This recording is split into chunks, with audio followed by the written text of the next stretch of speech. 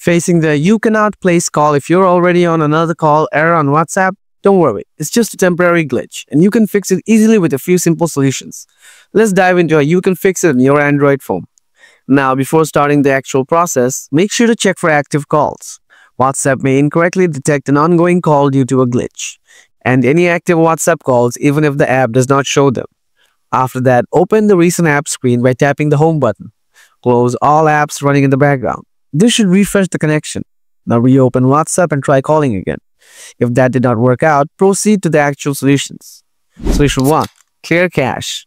Corrupted cache files can interfere with WhatsApp's functionality. To fix this, tap and hold the WhatsApp app icon. Now tap the I button or app info. This will take you to your WhatsApp app settings. Now find the option called storage and tap on it. After that, tap clear cache. Now reopen WhatsApp and attempt the call once again. Solution 2. Update WhatsApp.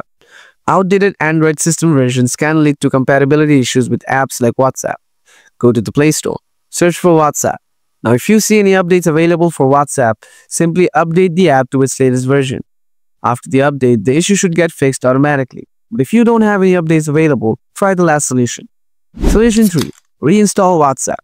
Doing this will make you log out of WhatsApp, so be sure of it before doing this.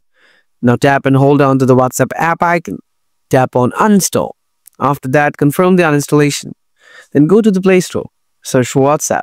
Install it from there. After the reinstallation, open WhatsApp with your credentials and see if it's working or not.